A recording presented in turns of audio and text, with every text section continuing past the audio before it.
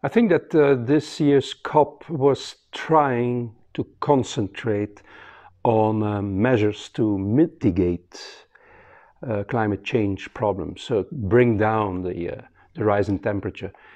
We should not forget, so it all started in 2015 with the Paris Agreement, and it was agreed that each year there would be a conference in which countries would report on progress made and would also commit themselves to further new measures.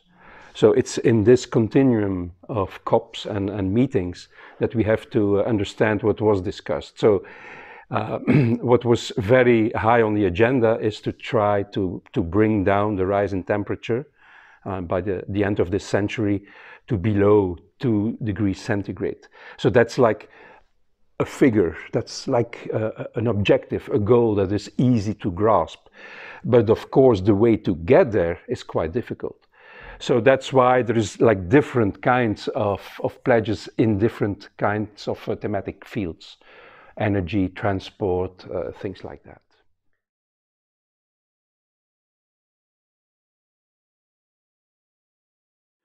Well, I mean, we just had this prize in which apparently we were selected amongst some others to be highly, I would say, climate efficient or respective.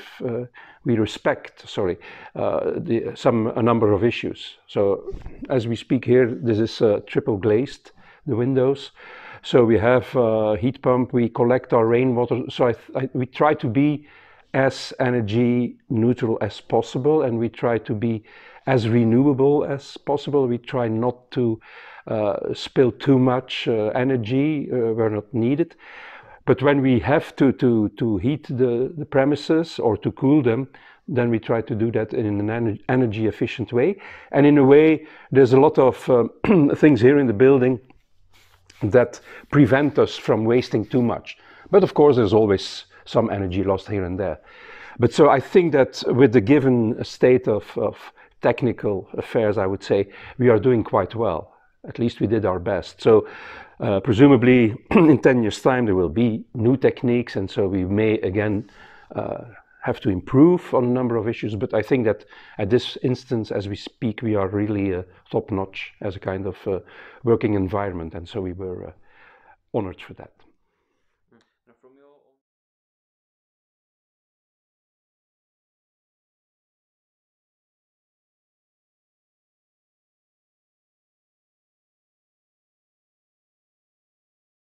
Personally, I would always think that you have to be you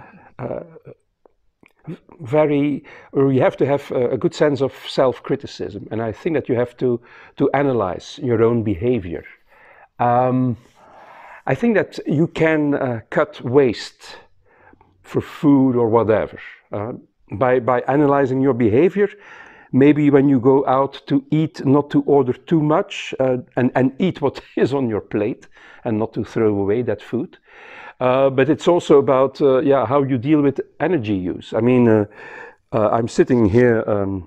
I don't think that this room is heated now because I didn't put it on anyway. So, but I'm quite comfortable and I don't need high temperature in my room. I'm living here in Collé A. I haven't put on the heating there. And I must say, I feel rather warm, but I think then it's from the warmth that is produced by the other apartments. So I think that if everyone analyzes his and her behavior, then we may already come closer to, at least in our own life, solving partly what we can do, the problem of climate change. But more than that, I mean, we are a fair trade faculty. Students should maybe buy more fair trade products where they have the choice, maybe refrain from eating, and I know in Czech Republic maybe that's not easy to say, but eating always, each day, animal products. Yeah, I mean, to review a bit the way in which we live, in which we eat, in which we do things, and also like not go for a private car. We have now car sharing here in the university, so make use of those opportunities that are offered. So it's about self-reflectance, it's a bit about being self-critic, yeah, to criticize one's own behavior and try to improve on that. So if you want to improve the world, then you have to start with yourself. If you want to solve problems, you have to start with your own behavior. And what would be your vision for the future? Is there a possibility to even like improve what we are actually doing right now as a faculty, or even the students? If you think like yourself, there could be some sort of improvement, like in a manner of years, not like in decades. But yeah. Well, I maybe can tell you about the experience in Ghent. The sustainability office in Ghent got a lot of its inspiration from what the students were telling them, in the way that the students were analyzing energy consumption in the different buildings. They were doing the measurements, like a kind of assignment, a group assignment, and then they shared their conclusions with overall university management. And it was only after the students had started this process of critically looking at things and analyzing things that management started to shift in their thinking.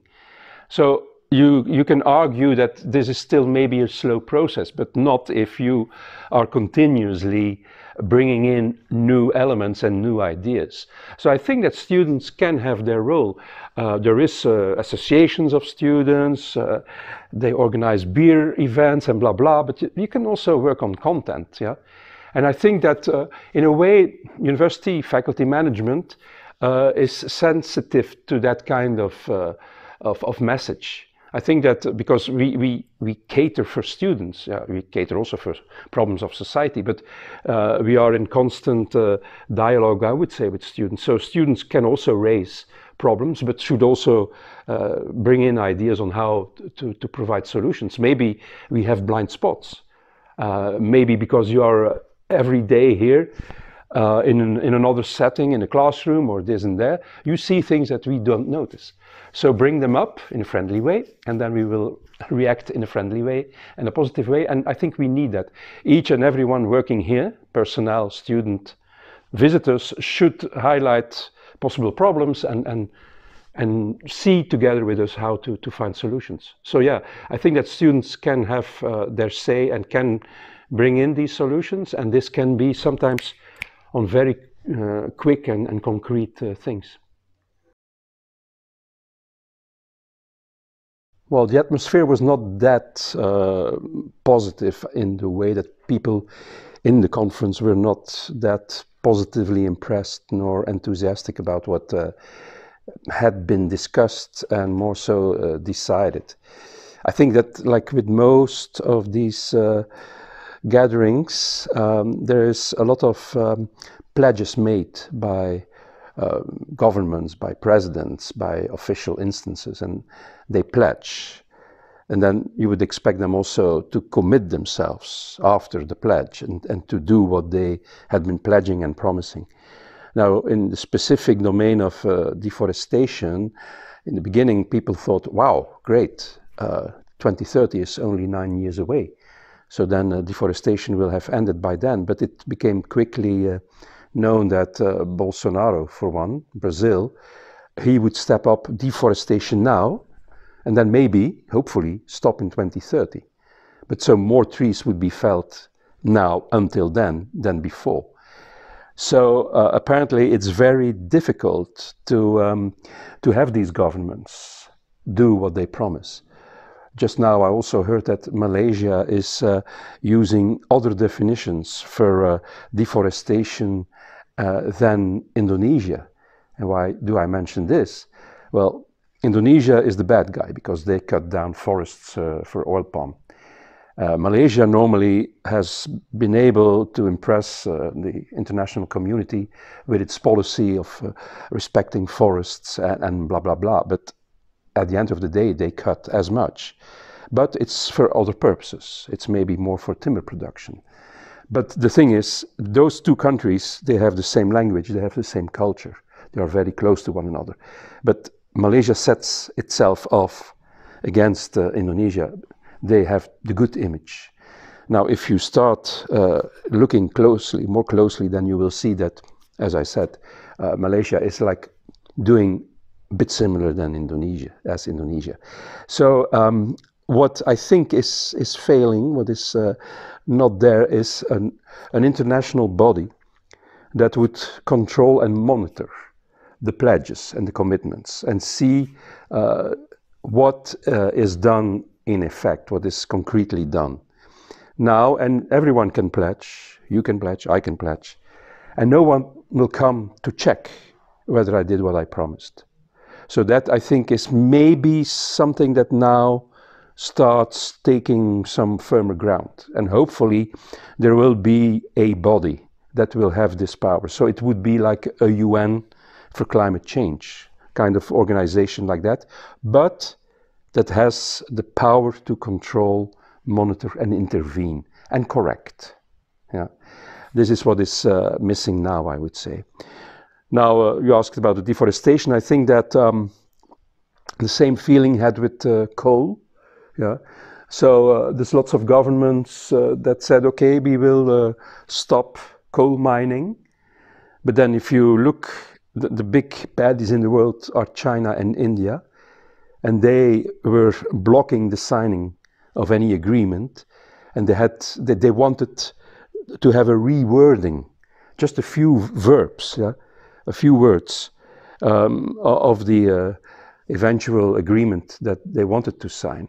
And it was to allow them to continue to mine coal, because a lot of their energy depends on coal. And then if you look closer, Australia is dependent on coal. Germany depends on brown coal, so it's a kind of peat. And a lot of their energy mix comes from that. And they will not back down immediately, because the transition, the shift, would be too quick, according to them. Czech Republic also depends. Poland depends on coal. However, they all have promised that they would cut down or even stop. But even that will not happen from today to tomorrow. Take another thing like transport, air. I think the 10 biggest companies in the world have promised that they would fly green by I don't know what date.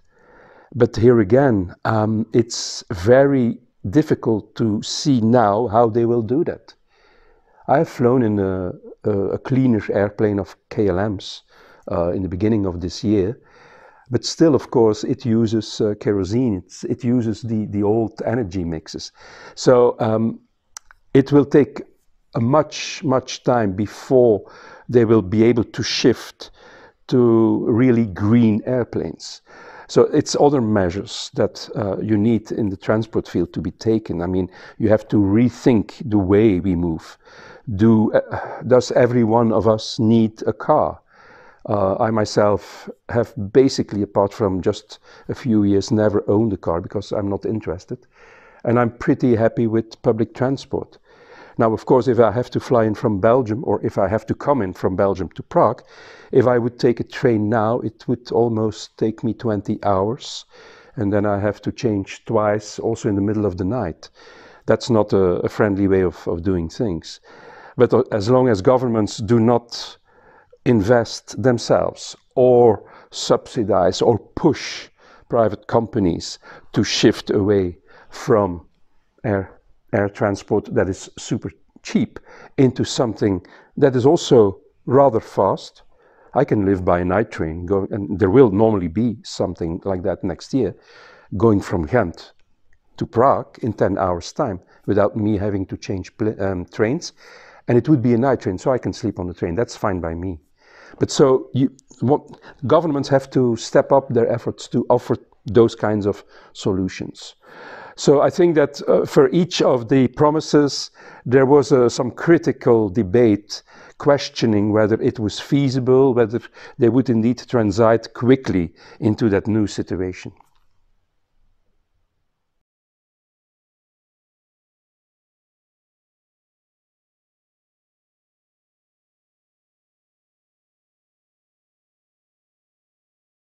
yes. Well, not this time, but I was also in the previous COP, which was in Madrid.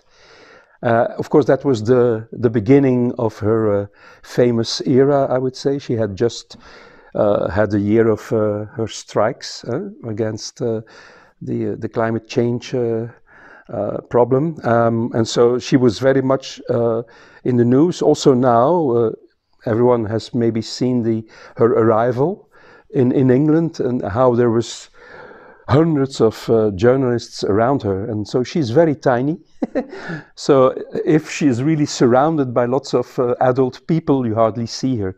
So she makes a very shy and friendly impression, and I think she is a good example. Of course, I mean, she is committed. She commits a lot of time.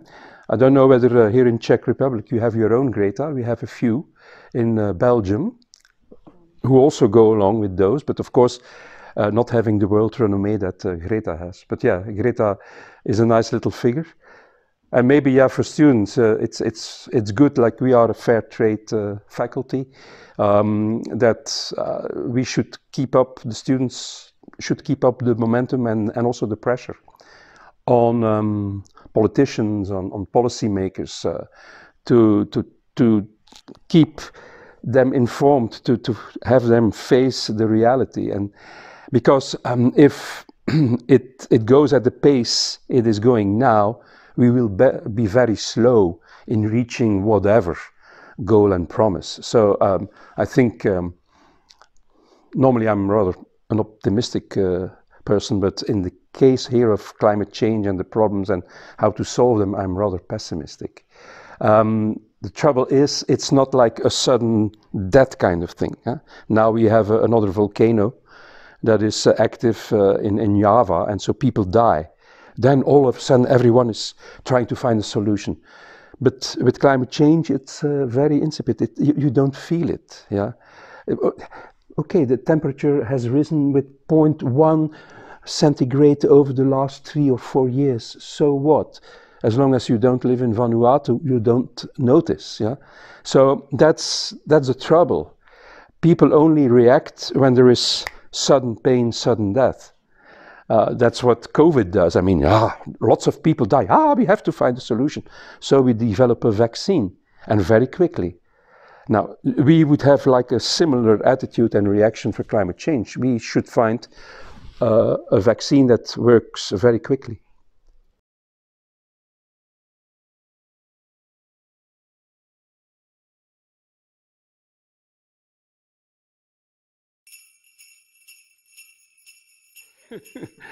Well, yeah, in a way, I think it's now for the second year in a row that our initial plans and ideas and all that were a bit jeopardized by the COVID, I would say sometimes even the scare and the paranoia around it.